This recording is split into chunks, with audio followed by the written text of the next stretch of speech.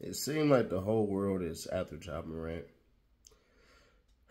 Let's really break down the real, because I just seen something I was slightly disappointed, but I get the premise. And everybody who reacted to it was mad or angry, upset. I get it. But let's get into it. Before Ja Morant's whirlwind of a weekend reached a critical climax, Bomani Jones, a tenured on-air personality at ESPN and host of Game Theory on ESPN, had an introspective discussion about Memphis Grizzlies star Ja Morant and this recent wave of controversies during his weekly podcast, The Right Time with Bomani Jones. In a segment regarding Ja's alleged gun incident, Bomani and his frequent collaborator at ESPN, Dominique Foxworth, went back and forth in an attempt to dissect the influence of Ja Morant's parents and close friends while also questioning his decision-making in the time of the confrontation. The thought-provoking topic prompted Bomani Jones to suggest that the Memphis Grizzlies enlist the help of perhaps one of their greatest players of all time, retired player Zach Randolph, commonly known to NBA fans as Zebo. As Bomani dived further into this assertion, he cautioned that Ja Morant's path could lead him to a fate similar to the late young Dolph if he doesn't make some changes to his social circle, environment, and behavioral patterns in his life. I say this somewhat jokingly, but I honestly think y'all ain't called Zebo, said Bomani. I'm talking about the Grizzlies. Yeah, I know, responded Dominique Foxworth. If there's anybody that it seems very clearly this young man needs to talk to understand what his life is in, is Zebo, Bomani answered.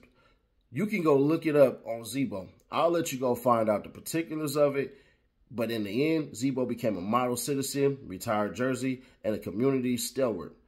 All of this stuff awesome. Zebo was all of it. Ja Morant does not appear to be any of it.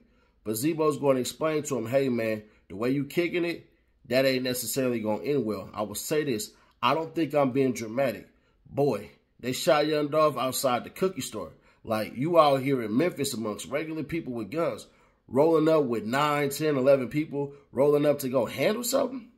I don't know why it's like that for the cats like Ja, that they brought the last gun. You think you're the only person out here with a gun? Devil trying to pull me like a hamster, finessing the game with my pimp game. I'm ready to go like the bell rang. I put my faith in God like it ought to be. Bomani, what part of Memphis does Ja Morant claim exactly? All right. I think how he meant to say that is Memphis is a city that will get you if they want to, if you acting like that. Part of the problems with a lot of people is they don't understand what their money could do or what their money could bring. So in the instance of Ja Morant, let's just keep it authentic like this.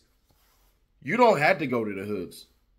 Put some people in the hoods that can give out the stuff you need to give, drop a tape, do a FaceTime call, put on a Jumbotron and all that and everything. Make up an excuse while you're there. You don't have to be in the trenches to help the trenches. That's one of the worst things you can do. See anybody who tried to help their hood that died in their hood. I would know. So I get it, but I'm going to be honest with you. Comparing him to young Dolph is completely out. Because one thing is for certain, two things is for sure. The NBA provides security. Now, what I think is going to happen is I think Ja Morant's going to be suspended for the rest of the regular season. He can come back in the playoffs. Maybe miss a game or two. That's what I believe. That's what I believe. But I think one of the bigger things we have to take into account, because only 23, I get it. I get it. We got to hit him over the head and the scary tactics and stuff like that. And I seen y'all talking about, well, I seen the trolls and everybody talking about, Nike would get rid of Kyrie, but they keep your man's Ja Morant. Those are two different complete circumstances. So let's not push that one if we can. But here's the biggest thing that I need everybody to understand. It's not over. He got a lot of growing to do.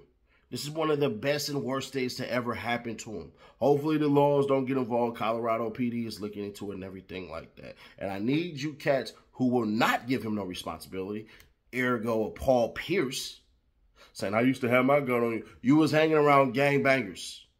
You approached gangbangers. Y'all got into it with gangbangers. You was acting like a gangbanger. You wasn't a target. You targeted people. You better tell that story the right way, but you won't. And on top of that, we never knew you had it on you. That's the difference. Nobody's telling him, hey, bro, you can't rock with it. We saying, why are you showing it in the club at 5 a.m. in Colorado? He wasn't in Memphis. He wasn't at home.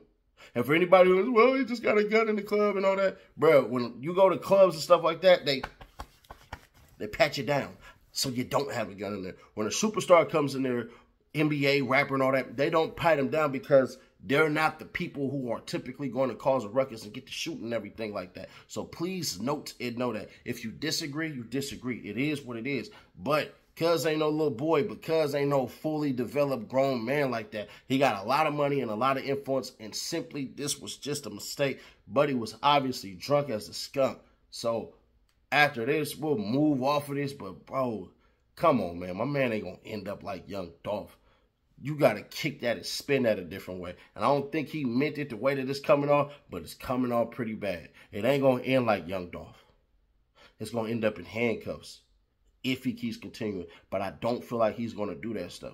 But y'all let me know y'all thoughts on this one. If you hated it, leave a like and tell me why you hated it. We are literally only 50 subscribers away from 132K. So join the Visionaries today with the Visionaries. We on our way to 200K. I'm thinking I might go ahead and do another PS5 giveaway. Y'all let me know. What do you think about that one?